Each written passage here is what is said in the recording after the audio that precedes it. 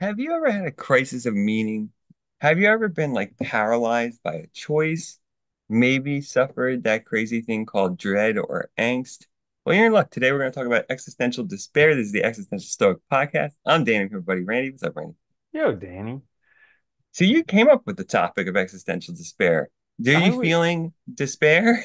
dude, I was thinking about it because the whole course of life is just messed up nowadays. It's like the whole goal of everything that you do is just accumulate more money. And then you get the more money and it doesn't fulfill anything at all. And it's just like Yeah, this endless hedonic treadmill that never ends. And there's no dude, that's meaning. humanity. Yeah. It's humanity, dude. No meaning. Dude, I was just talking. It's funny. We were talking last night because Anna was like, she was like, God, they're putting AI in everything. Like, it's just ridiculous. Like, she was looking at a yoga mat that had AI in it, right? Like, what could that Oh possibly my serve? God. But I was like, don't you see the progression that they're trying to do? They're trying to put AI in these things. Then you're gonna have like a robot vacuum that talks to you and like tells you the weather. And eventually we're gonna work up to Android so we can have slaves. And it's like crazy, but that's like the progression. Like, really. Yeah. It's insane. Like, and it's like, but then we're gonna have even less meaning because then we're not gonna have work. And it's like we do these things that like are there's all these things that we produce that are so beneficial, but we use them in ways or we end up doing things with them that just make them like devoid, I think, or strips us of purpose, which I think is dangerous. hmm Yeah, Yeah. absolutely. And it's like I I was thinking about it also about these big freaking dinosaurs of people who just accumulate as much money as they can. And it's not like they're doing it back in the Henry Ford type of fashion where he paid his employees the highest that the market could bear so that they wouldn't go anywhere else. They're like literally paying their employees the least possible so that they can barely survive and they have to go get another job somewhere else. And it's just creating this almost unlivable reality. It is. Oh, it absolutely is, dude. I mean, like, I forget what the exact number is because it's like less than 20 people have the accumulated wealth of the bottom like 95% of people or something. And that's not far off from the actual fact. I forget what the actual number is, but that's pretty close. Like Mhm. it's absurd when you think about it. Yeah. Like there's like almost like 8 billion people or something. Like think hmm about that. I'm not talking about just the US. We're talking about the globally. Like it's Yeah. it's I just think I think ridiculous. people need to start watching Les Miserables again and learn about the French French Revolution. Revolution, I know. Yeah, right? They were like, we are not messing around. We're cutting all their heads off. No, after this, like, we might get some innocent people, but that's okay. Cover our Uh, bases, right? Remember George Yeah, Michael when he wants to get a French passport, he's like, I like the way they think. Like yeah. Cousin Dangereux. Anyways, yeah, It is. so it's Oh, a, I was it's a gonna. tricky thing. Well, it is because we make meaning. Nothing's meaningful in itself or inherently. I mean, I don't think so. But I think we also make like meaning. the things that gave us pleasure in a healthy way have all been stripped away. Yeah, yeah. Essentially. Well, Like a this while is back, you were hungry and then you had to go and find some food or hunt some food or something. And the process of that was like a game that you played, and then it had the ultimate payoff because you would get to quench that hunger yeah. at the end. Now you just like push a button on an app, it gets flown to your house, and then you're just like, okay, I'll just Well, eat way too much food. do you know like Jean-Paul Sartre was like he had a falling out with Camus because Sartre was like very much into like Marxist humanism or humanist Marxist, however I forget the phrasing is. But anyway, um, and it's funny like Marx, that's what he was worried about in Das Kapital. That's what he talks about. Is like as when we transition from like doing things ourselves, creating stuff to selling our labor, we lost something that was like a crucial part of what gave our life meaning and value and purpose, which was solving problems, creating things on our own, realizing our powers in the world, and being connected to our labor through production. Like, there's a difference when, when you make something yourself, it feels good. It's unique, it's for you. But when you just go to work and, you do one little part of this large thing, it's like busy work. It's like, it's hard to see why you're even bothering. Or, when you have to work three jobs and you still can't even pay your bills, and then you're seeing on social media people with these $300 shoes and $500 million yachts and stuff. It's like, how can you even wrap your head around that? Well, the only redeeming quality of that is that I know from from meeting enough of them that they're all like miserable and suicidally depressed. This is the funny thing too, though. It's not like they're even happy, you Yeah. know? Like, God, if they were happy, at least that'd be something. Hmm. Like at least somebody figured it out. But like that's what cracks me up the most. It's like they don't even know what the hell. Like people just I think people make this assumption that if you have more money and stuff, you must know more. You must, you know what I mean? But you don't. Just like just like sitting on the Supreme Court does not mean you're smart or a good judge. No, Like at all. Doesn't no. mean It just anything. means that you're But good at accumulating money.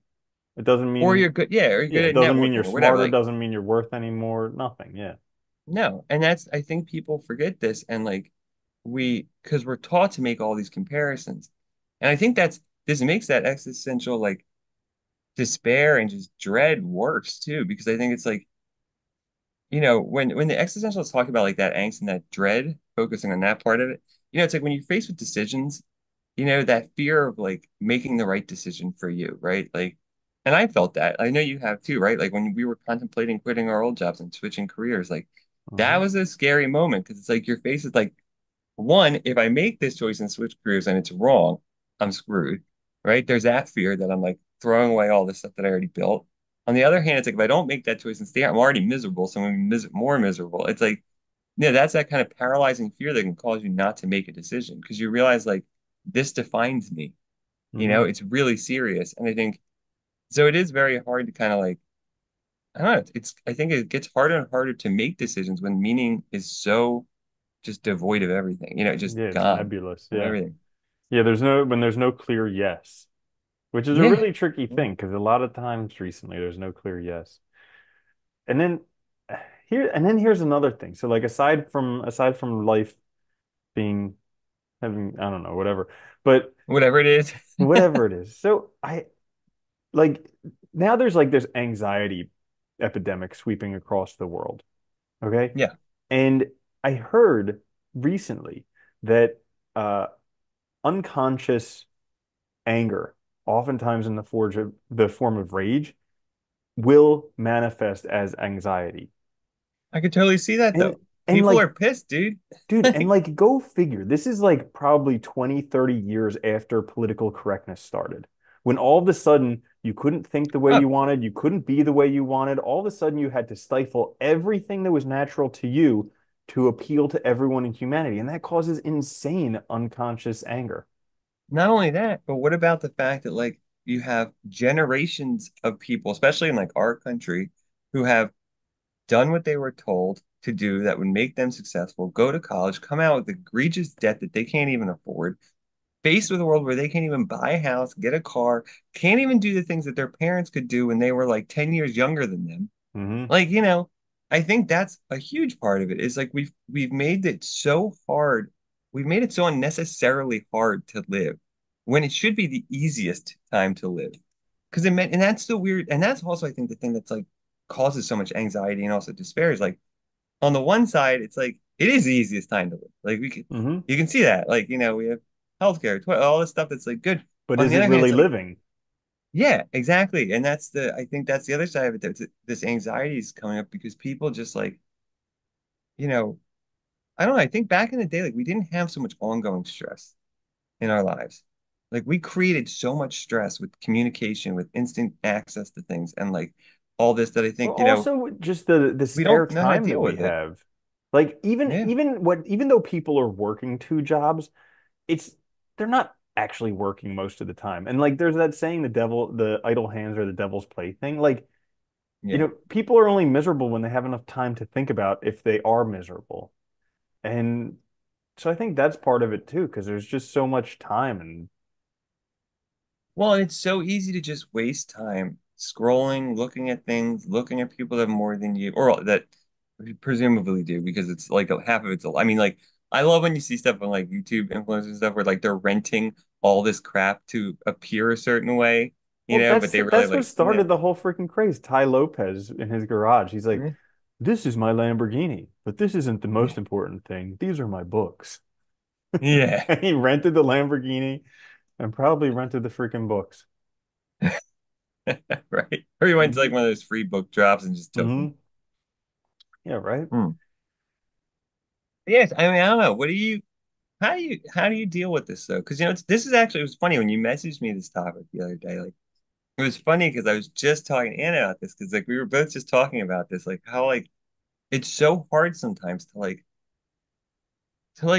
feel optimistic about the future or to like to even like think that like the things you're doing are gonna pay off because like it just seems like everything is aimed to rip you off now, Hmm. to put you down, like and like it so it is really difficult to see that. So like what do you do when you're faced with this despair and like Yeah, I've been struggling with it a lot this past week because, like, you do all this stuff that you're supposed to do, and eventually you get to where you're supposed to be secure and whatever. But it's like you never feel freaking secure because it's like, well, there could be another financial collapse. The bank could just lose all your money and be like, hey, sorry. And well because that's all an illusion because you can only do what you can for yourself. You can't control all that stuff, right? yeah. So it's like you can do your best to sell yourself up as best as you can, but like I mean, there could be like you could have your money in something and it could be gone the next day. I remember in Hmm. 2008, remember when people lost their retirement funds like entirely? Yep. Like that was insane. Yep. And like so like it could all go away in an instant. So like, yeah, I mean there is that. Like you can Yeah, only like prepare freaking so much. Enron. That's Yeah, why yeah, that's they why just we stole really do everything. need a French Revolution. Like this whole thing against cruel and unusual punishment. I think we should Yeah. reinstate cruel and unusual punishment for maybe like 10 years to just get people to stop acting so messed up. And then eventually, Especially like, like these business majors. yeah, especially, yeah, exactly. The white collar crime, like take care of that for 10 years, like clean stuff up to where people actually live a life of value and virtue and stuff like that. And then, yeah, we can go back to no cruel and unusual Well, punishment. it's like, dude, like, I mean, like, come on, like the fact that like God, when I was like adjuncting, making, you know, not that much money, and I was paying more taxes than Bezos.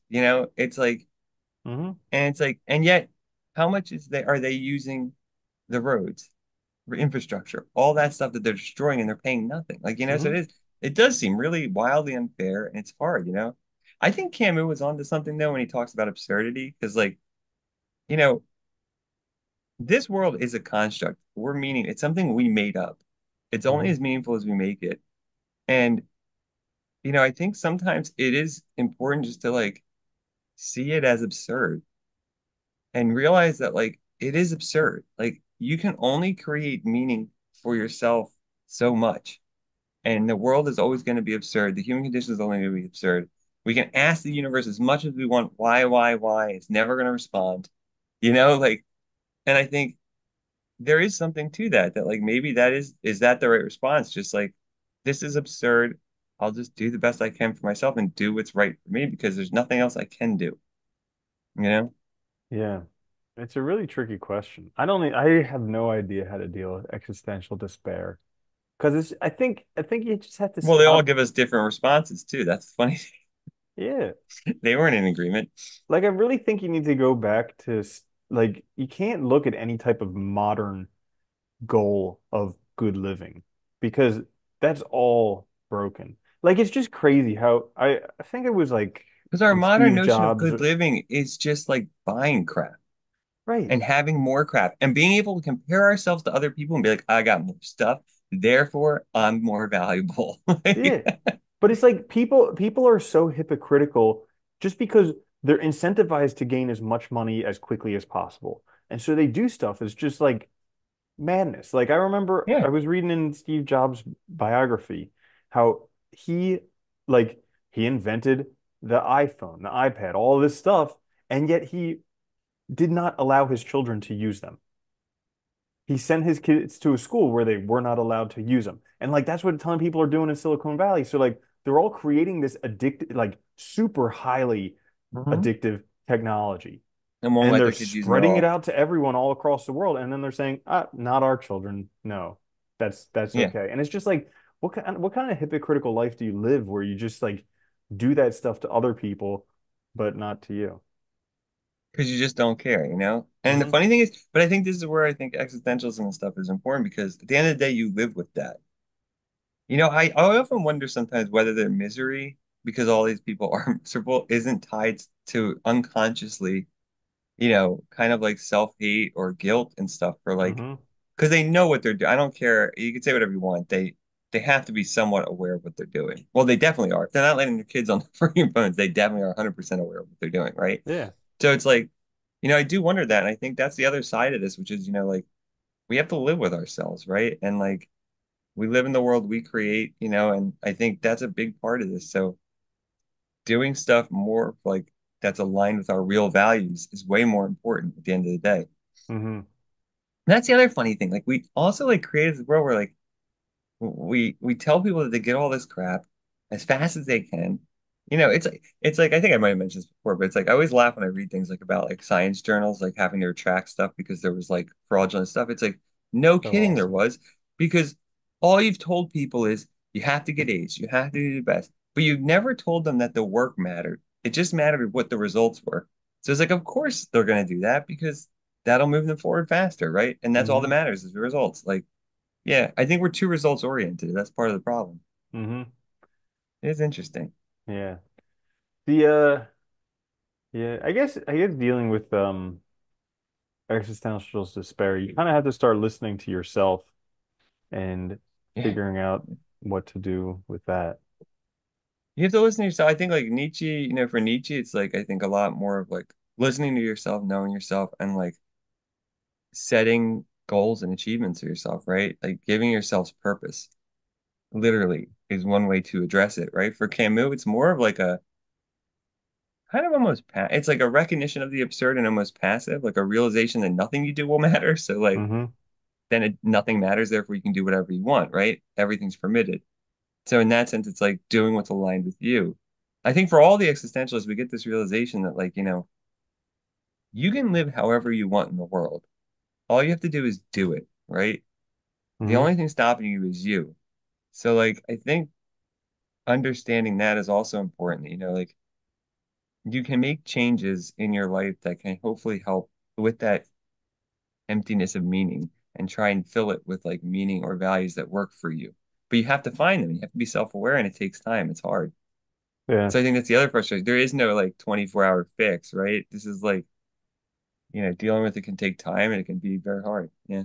Yeah. And unfortunately, like it's one of those things where it can uh because it's so easy to become outcome focused, like results oriented. And you're like, Oh well, yeah. yeah, I'll fix everything with myself once I get to this thing that I have. And Dude, it's that is like the famous thing, right? Like, oh, we'll get this once we have X, Y, and Z taken care of. Like when all this stuff's perfect, then we'll move on to the next thing. And it's like, well, it never's gonna be perfect. yeah. Yeah, it's like you can gain the whole world, but what's the worth of it if you lose yourself in doing so?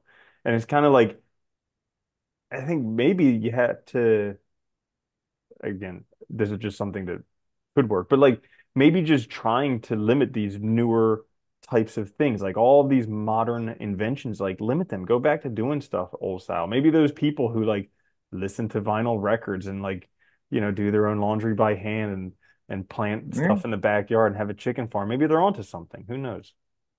Well, I mean, that's the funny thing is there's so many different examples of how to live, right? You still have monks, there's still some indigenous tribes living, in ways that are like for us very outdated, but that's still working for them. Like, like other than the encroachment of the, modern world on them, I guess. But, it's crazy. There's so many other ways that always fascinated me was like,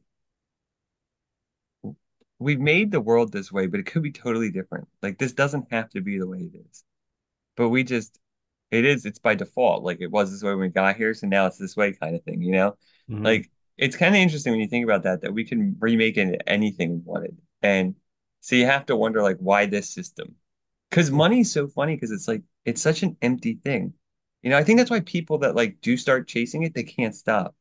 Because there is no point at which you say, I have enough. I've reached my goal because guess what? You can always go higher. There's always somebody else that has more. You can Hmm. always raise the bar. So it's like, Yeah, yeah, and it's you're an oh, unending and no matter treadmill. how much money you have, there's always going to be moments where you feel miserable. There's always going to be moments where you feel not good enough, and then you're like, oh well, that must just be because they have more money. If I had that, then I wouldn't feel this. So let's go do that. Well, and it's like every famous person has ever said, right? The money also doesn't solve your problems. That's the Mm-mm. funny thing. It solves certain specific problems. Other than that, it doesn't solve anything. It Yeah, doesn't fix you, you know? yeah. Yeah. It And it was gives you more crazy. problems. Like I think it's pretty crazy how like back maybe in the 90s there was that more money, more problems song.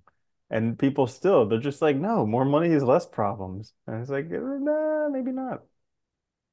Maybe not, right? It changes a lot of things, especially in a world where everything's valued based on money. Hmm. Yeah, yeah. Existential. Did we said we were going to talk about something else in this existential despair episode? You remember what it was? Something that you were just talking about. Oh, oh, yeah. I think that was in the oh, that was I was talking about the goals thing, just because that was interesting. Oh yeah, yeah, yeah. Yeah, I could mention that. That This could be another way to not have some actually, this is a despair. helpful method. Yeah, is like when you're trying to like we've both done this a lot. When you're trying to like change things or make the right decision, like both of us have a habit of writing down goals in journals, and like making lists. Because I think it is a helpful way. They say like, I've always read that like you're 40% more likely to accomplish things if you write them down. But I was laughing because I had messaged you the other night because I have like a planner and I happened to stumble upon I had made a list in the back of goals I wanted to accomplish for like programming because this is back when we were learning. It was like probably a couple of years ago. And I hadn't looked at it again. I just forgot it was there. And I found it and they were all completed.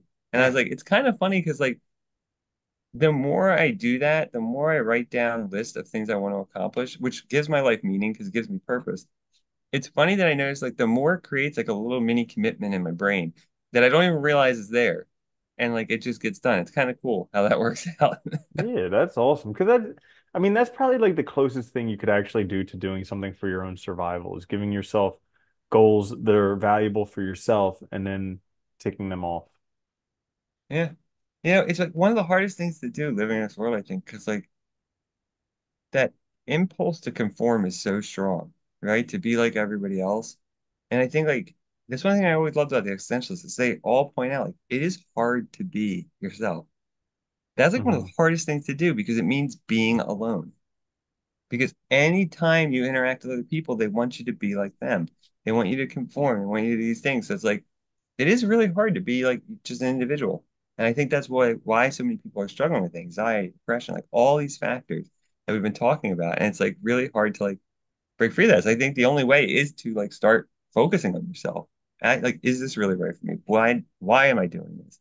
Am I doing it for me or for other people? Why do I feel obliged to do these things? Like, are they my obligations or are they obligations that people placing on me? Like, start thinking in those terms and try and figure out like what life do I really want? Yeah. When I was experiencing some of the existential despair the other day, it was pretty crazy like to try to imagine other people having as terrible feelings as I was having at that moment. Because Yeah. everybody else looked like they had, no problems whatsoever, but you can't tell from looking at other people, and that's the tricky part. Well, that's the funny thing, right? Because we've all been trained that when we're out in the world to put that mask on so no one can read us because for like lots of reasons, right? Because one, it's deemed, you know, it's not etiquette and not part of the norms to like express that stuff. I think it's also been damaging to us, you know? Hmm. Think about it. How often do you have like real conversations with people about things that really matter? Hmm. Like, it's like, Rarely with you, yeah, but yeah. exactly, right? With very few people. That's what I mean. Like, and Yeah. people are uncomfortable about it. I think this is one of the other things that's difficult when you're trying, like when you're struggling with this is like having somebody to talk to can be so helpful, but when you only have yourself, it's really hard. So like journaling is a very good method to kind of get that out there and have a conversation or a dialogue, Hmm. even with yourself. Yeah. Yeah. Sweet. Anything else Well, you want to add? no, that's All all. right. Well, there you have it. Existential dread. I mean, I think, or despair, which is similar anyway. I think it is hard. It's going to be with us. But if you like this episode, please like, share, subscribe. It helps us out a lot. Even leave a review. You can check us out on YouTube or wherever you get your podcast. We'll be back later this week with another episode. Until then, later, Andy. Later, Danny.